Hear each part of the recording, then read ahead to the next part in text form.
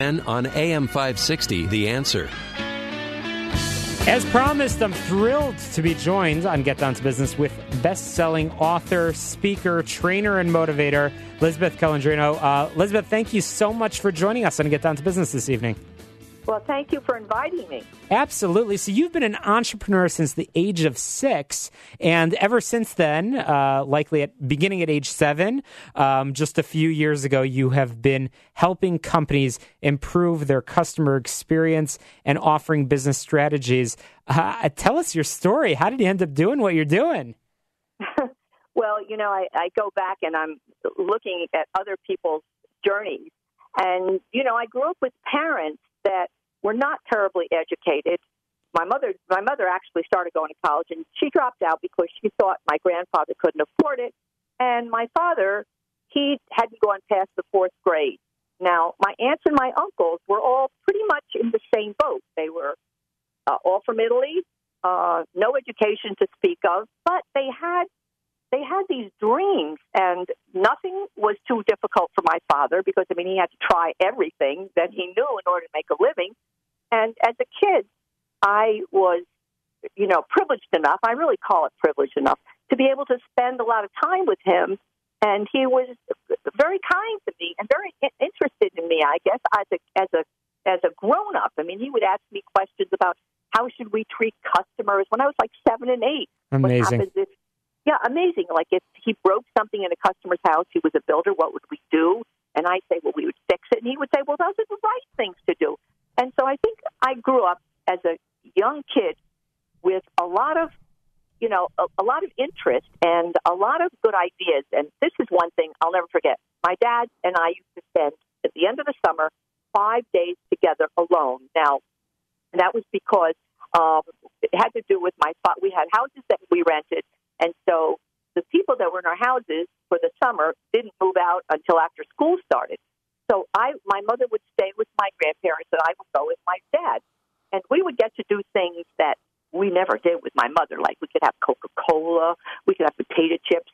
But the one thing we did is we went out for dinner every night. Now, I was fascinated by the prices on the menu and the number of chairs. And somewhere I said to my dad, hey, look, Dad, there's like 50 chairs in here, and this is what things cost. How much do they have to do in order to make money? So you had that entrepreneurial perspective from a very young age, which is interesting. And Liz, one of the things that I've noticed from going through your website, first of all, you truly are an entrepreneur and involved in so many different businesses, but most importantly for our listeners, the business community from Chicago and beyond, everybody's trying to stand out and everybody's trying to become a better professional. Of course, we'll share those tips, and you've got a fantastic blog on your website. But one of your recent articles that you wrote is particularly interesting to me. You wrote the topic of 7 ways to stop procrastinating. And it's very interesting because all professionals, we're all busy, but sometimes we feel that one day is perhaps more productive than others.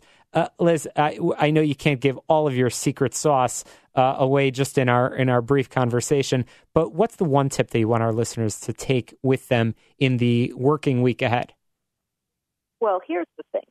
If you're really focused, and in fact, people say, what is wrong with you? When you have time off, you're like reading a book or you're online and you're trying to figure out something else. And I think as entrepreneurs or people that want to build some kind of an entrepreneurial presence, we really have to be careful of other people. I have to tell you this story because a friend of mine the other day, she didn't go to work. And I said to her, oh, how come you're not going to work? Because I know if she doesn't go, she doesn't get paid. And she says, I have a pain in my arm. And I said, what happened? You got pain in your arm? Oh, she said, I got a flu shot. I said, well, you don't use a bulldozer, for goodness sake. What's the problem? And she said, oh, that's why I don't ever want to talk to you about stuff. And I thought to myself, I'd be going to work. They could have dropped the bulldozer on me, right? And I would have gone to work. And I was telling my friends at the gym today, and she said to me, well, what's wrong with her? And I said, well, I don't know. She said, well, that's why I like to come to the gym, because people are tough here and they want to get things done. I think you kind of have to, decide what you want. And, everybody else around you has really decided what they want. But we get caught up because, we need approval. We all need some kind of approval. We want people to love us, so we make a lot of, changes for people. And you know what? You can't do it. I have a friend who's a musician, and he's still at it. And he's like 50 years old, and he's like, good job, he's a symphony trombone player. And in an orchestra, I think there's only one or two. There's only one trombone player with what he plays.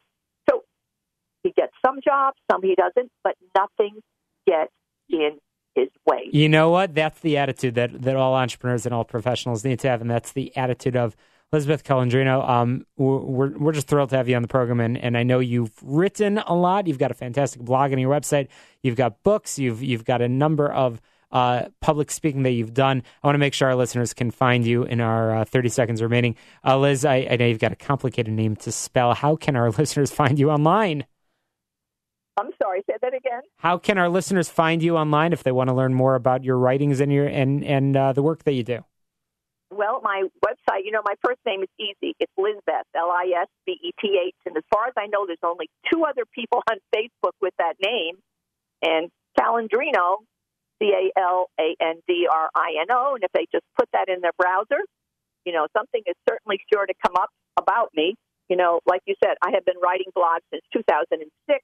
When my world really changed, it just wasn't as profitable as it used to be, so I had to change myself. Well, you've been doing a fantastic job, and we're just thrilled to have you here on Get Down to Business. We'll follow up with you as you continue to share your fantastic resources for small business owners and entrepreneurs. Lisbeth Calandrino, thank you so much for joining us. Check her out online. Coming up, I'm going to talk about 7 ways that you can keep unemployment claims under control. Some tips from Tandem HR coming up for you right after this quick break. Great talent.